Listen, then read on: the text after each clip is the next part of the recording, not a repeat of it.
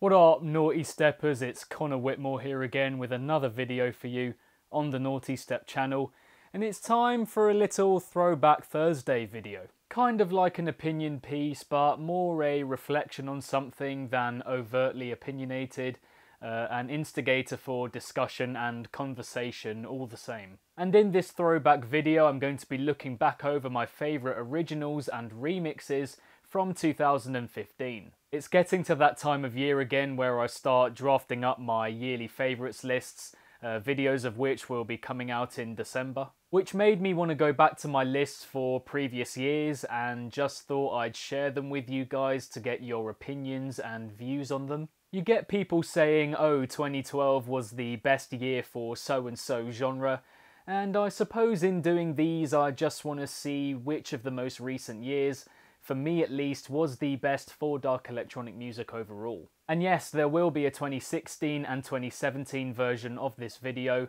Unfortunately, wasn't making these lists back in 2014, wasn't as organised with my music at that point. What I'm going to do is put the lists on the screen for you all to see, and just think about how they might be different now. And then you guys can give me your thoughts on what you agree with, what you disagree with, what you think I missed out. Just a good old bit of music discussion fun. So let's get stuck into it then, starting off with the originals. These are my 15 favourite singles of 2015 in order. Has my opinion changed since then? Tujamo and Jacob Plant's track All Night came at a time when electro house was dying out a bit, loved the dark party vibe of it, would probably get ousted by another track now, but still a great tune. The Crumb track has aged extremely well if you haven't heard it, potentially the one that I would recommend most on this list that's relatively unknown. It's a vicious mid-tempo dubstep blend that definitely has some of the craziest sound design of that year, would definitely put it a few places higher now. Another Level by Dr. Fresh I loved for its genre and tempo variety throughout. A great idea for a track, would probably keep it in that place. Getter's Head Splitter has turned out to be an iconic track for him, definitely would be placing that one higher too. It stood the test of time very well. Nail Gun I would also feel compelled to place higher. It's a really solid coming together of artists. Running out of space at the top now. Think Deep Down Low is a track that's more popular than good per se, the most played out track by DJs that year. Incredible vibe, but not as complex in its construction. So yeah, I think that one would have to be lower, which, you know, frees up some space. Livewire by Excision was my undoubted favourite from his Codename X album. Amazing swagger to it, and I love the tempo changes it goes through from start to finish. Quite simplistic in that sense, and not too dissimilar to Burner by Keizo actually, which is just one place above it. Think it's the general feel of these tracks more than anything that made me love them, but they'll keep their places. Thank Mr. Skeletal by The Frim is a fantastic track, by no means his best, but a really good blend of musical styles, and his best of that year for sure. Big Riddim Monster again I think is perfectly placed, not quite a top 10, but such a memorable, genre-defining track. Were people even talking about Riddim then? I don't think so, it's pretty ahead of its time. And talking of time, No Time was my favourite from Barely Alive's debut album, just because it was such a noticeable change from everything that came before it, and a great way to end the project overall. Maybe placing this one lower though.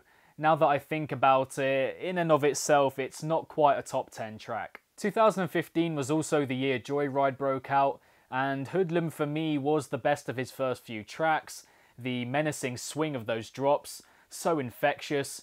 Happy to leave that one around there. In 8th place we have the playful three-way collaboration between Jamestown Thieves, Swaggle Rock and Yuki. Love the sounds on show here and the adventurism of it overall. Safe to say I hadn't heard anything like it before, another lesser known one that I would definitely recommend. It's pretty out there and quirky, deserving of its place. And whilst I love Can of Worms by Dubloads and Axel Boy, the mix of cartoonish vocal samples and in-your-face squelchy dubstep, I'd place it lower now than I did initially. Just because there aren't enough switch-ups or developments across the track. The sounds are amazing, but could have done with a little more variation looking back on it. Street by Nightmare, another iconic track, probably perfectly placed again. Preferred others more, but this one really was a pace setter and defining song for the trap genre. Psycho by Aerochord is a sensational tune, like a movie in and of itself, sets a scene, incredible ideas, brilliant sound design. Hard to find fault with it. Would probably say the same for Proto-Hype and Phase 1's Recon, to be honest. So much going for it, uses similar sounds throughout but never gets stale, develops in the best way. Alongside Revival by Adair and Omega Mode, up there with the best dubstep tracks of the last few years in my opinion. The second main drops in both these tracks, oh my. Made a video recently on how I thought Duke Camp by The Frim was the best song of the modern dubstep era, but these two aren't that far behind in my eyes. To the extent that I would probably put them ahead of Get On This by Ghastly, a really well assembled track, but looking back on it, there are parts of the sound that just don't hold up quality-wise. Still an incredible song, but I would probably bring it down a few places, just above Nightmare. The sound quality of the other three is more invigorating. And not gonna lie, we'll be keeping Drezzo's Heaven at number 1, ridiculously vivid, moodiest grooves, riveting drops, properly eerie. The song that got me into dark house music, for sure. But what do you guys make of this first list? Pretty diverse, I really recommend checking out the ones you haven't heard before. Interested to see what you think. Others that I may have included on reflection are Satisfy by Nero, Soundclash by Flostradamus and Troy Boy, Rock the Party by Jaws and F-Word, Senses Overload by Temanite and Sonar, Chief by Party Thieves and AT-Aliens, Frontier by Dr. Ozzy and Spaghetti. There are actually so many, I could literally mention about 10 or 15 more. This was a really good year for dark electronic music. Anyway, I'll be linking them all in the description down below. So construct some thoughts on that, maybe pause the video to get some opinions down in the comments, because we're about to go into the remixes. Remixes don't tend to be as memorable as originals, but some of these are sure to be very recognisable to you. So here we go. So what have we got here? Another pretty varied mix of songs, to be honest, especially from the bottom working up. The groovy, gurgled house of Charlie Darker, the poppy bass house of etc etc and F-Word, the bubbly, fast-paced Made Monster remix, Bomber and Crowell's VIP of the #1 classic rhythm tune. Would possibly move the Charlie Darker one up a few places, but generally they're pretty well positioned. Great remixes, but not top 10 material. The Superheroes collaboration between Virtual Riot and Panda Eyes is an amazing construction and idea, but doesn't sound that great quality-wise. Definitely deserves its place for the concept though. The VIP of Fire in the Hole, a Pegboard Nerds classic, I found took it to another level. I was scared it would ruin the original completely, but it's an enjoyable mutation. Love the added vocal. You and me are running out of time. The Barely Alive remix was very good, but I feel for them could have been slightly better, so that seems about right for that one. But the next two I would almost definitely move up. Nawtystep's remix of The End by Eptic has achieved legendary status and been refashioned many times, whilst that Eliminate remix is up there with my favourite trap songs of the last few years. Would certainly put them above the Terra Vita remix anyway, a brilliantly fun and well put together edit, but the other two have stood the test of time more for me. Going into the top 10, and the first thing I would do is move that Temanite remix right up, a really organic blend of musicality and dubstep that is really hard to find at that level of quality. Keep the Jaws one where it is, and probably move the Skrillex one down a bit. I loved it when it came out, but over time I've kind of realised how simple it is. I only really liked it because it was him. And I talked of Drezzo's Heaven getting me into Dark House, but Seeden's remix of Death House played a huge part as well.